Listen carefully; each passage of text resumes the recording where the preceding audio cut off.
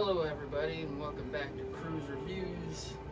I'm Tommy. There's no 8-man and Kiefer this time, but once again we have something big planned in the near future. Today I just wanted to go over this little redhead oak barrel. I bought a kit, got it as a kit and made a Kentucky style bourbon, and it's been aging over a month.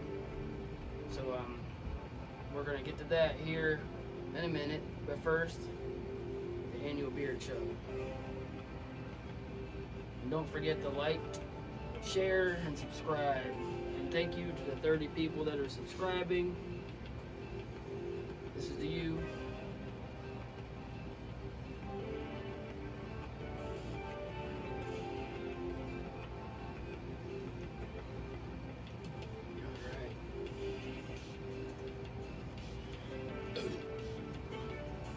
So anyways, back to this little oak barrel. Liter size, came from redheadoakbarrels.com.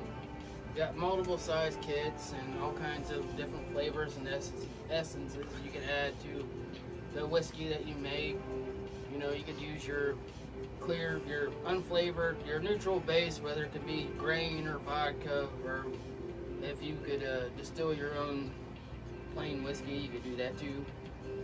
So, like I said earlier, this has been aging a little over a month, and I wanted to take a look at it and maybe taste a little bit of it and see what I got. So, let's pull this little plug out.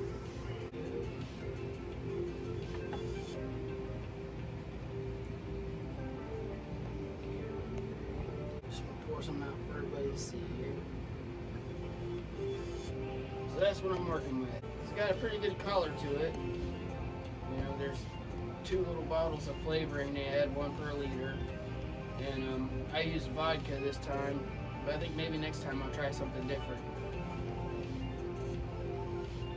You could definitely smell the oak in it. So, taste a little bit, make a little drink out of it. So let's pour a little bit in this little cup right here. Same. Yeah.